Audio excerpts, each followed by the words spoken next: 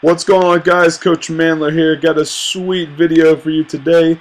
Found some vintage footage of a badass tip, some awesome highlights, and a massive box jump fail. Gonna be doing a dumbbell snatch.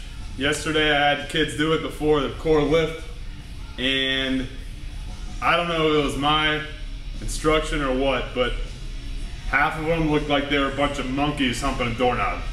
So I'm gonna show you the correct way to do this. So it'll help you increase your performance, explosiveness, strength, just overall be a better, more badass athlete. What we're gonna do, get a dumbbell right between our heels, pull up and in, explode, get through the ankles, knees, and hips, and dip under. It's in real time, so I don't look like an idiot. There we go. One more. Hips back, head, chest up, pull.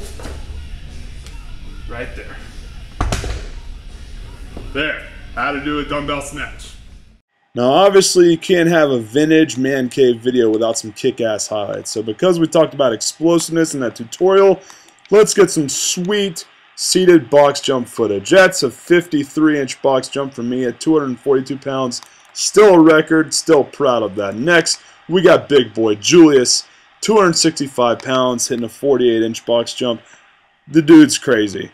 Now we have just something that's nasty. A 56-inch box jump from a dude that's not 6 feet tall, not even close, 197 pounds. And of course, we got one big painful fail. Oh, winner, winner, chicken dinner. That, my friend, will bust you to the white meat shows.